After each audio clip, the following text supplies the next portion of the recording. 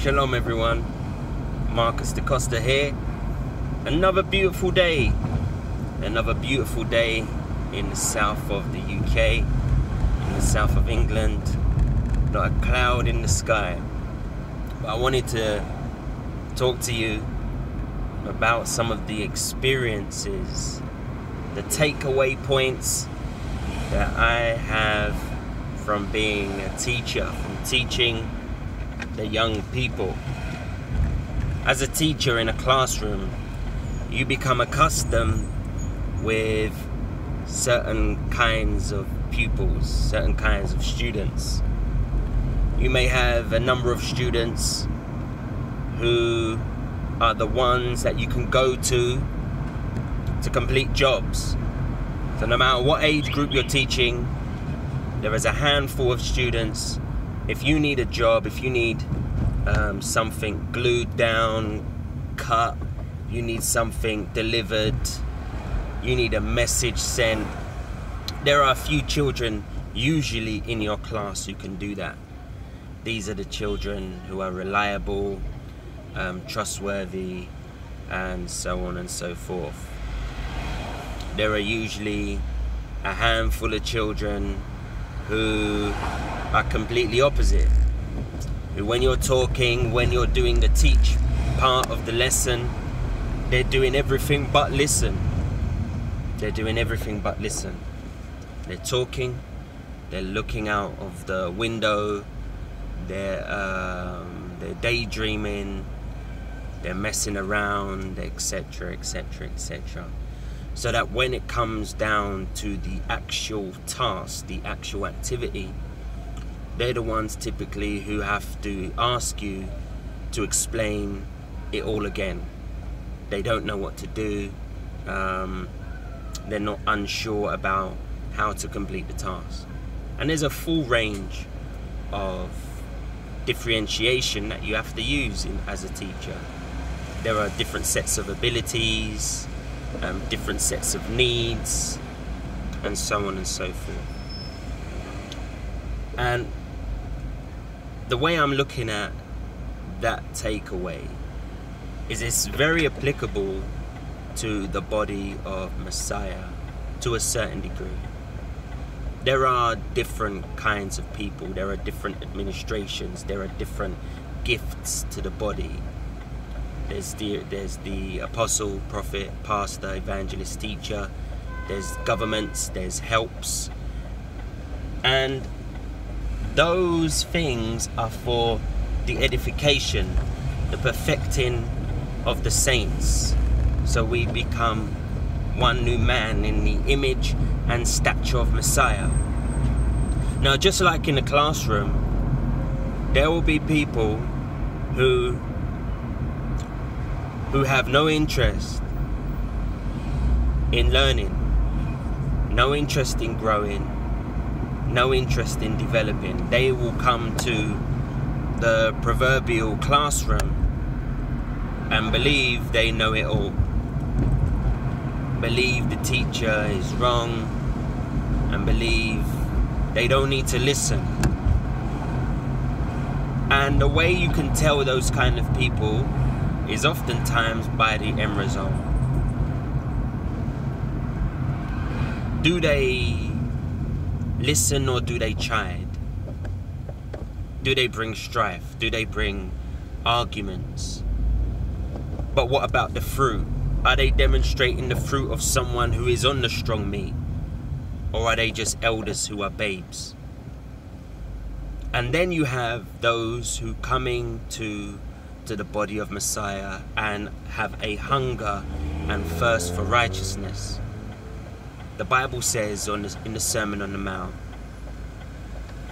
that these people will be blessed because they've got hunger and thirst for righteousness. They shall be filled. So they are blessed. I put it to you, brothers and sisters, that we're all learners. There's no graduation from being a disciple. And if there is no graduation from being a disciple, then this life, brothers and sisters, is like a classroom. There is a master.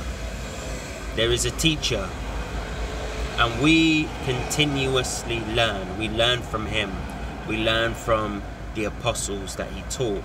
We learn from the law, from the prophets who are him, who is him. He is the word that was there in the beginning. You can liken this life to a classroom, to a preparation. And you can liken the time you stand in front of the Messiah on the day where every word is brought into an account. You can liken that to your, over here we call it SATs.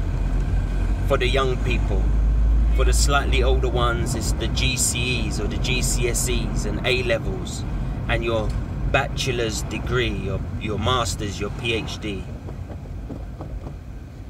If you're not in class, if you're not learning by the one who will teach you, the Holy Spirit, the Word, and the ones who he has sent and ordained to teach you and to help you and to cause you to grow, to cause you to go from the milk, the sincere of the milk of the Word, to the strong meat, so you can show forth the praises of Elohim, who has made you a chosen generation. If you're not listening and you're not consuming that bread from heaven, on the day of reckoning, on the day when you are tried, you're going to be ill prepared. And as a teacher, you become familiar with those kind of characters, even way before they get to the test. So what do?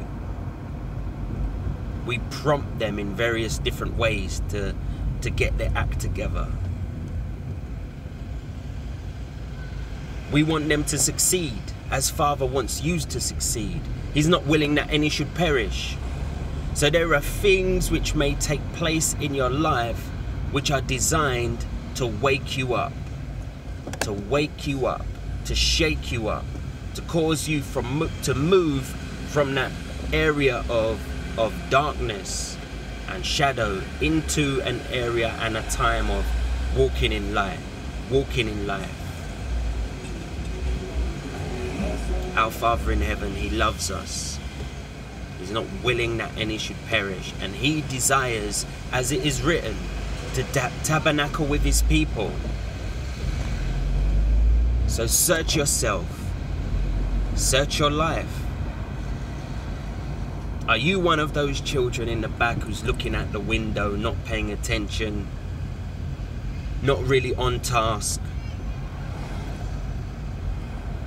not really preparing, working out your salvation, not showing yourself to be a good student, a good disciple, because there's the test coming? What's going to happen? Are you one of those people? Or do you believe that you're putting everything you possibly can into walking this walk in accordance to the example Yeshua laid, the disciples laid? Time for us saints to check ourselves. Look at ourselves in the mirror. We got motes in our eye, let's take them out. We got beams in our eye, let's take them out. Maybe our brothers and sisters may help us, because those who are spiritual, we carry each other's burdens. Amen. Well, I hope this teaching, this word of encouragement for you has helped you in some way. I ask at this point that you continue to support me, continue to support House of Israel London by sharing, by liking, by subscribing, just by doing what you can do to help me and the ministry reach as many people with the gospel of the kingdom, reach as many people with the word. Hope you have a wonderful day. Enjoy the sun if you've got it. Shalom to you all.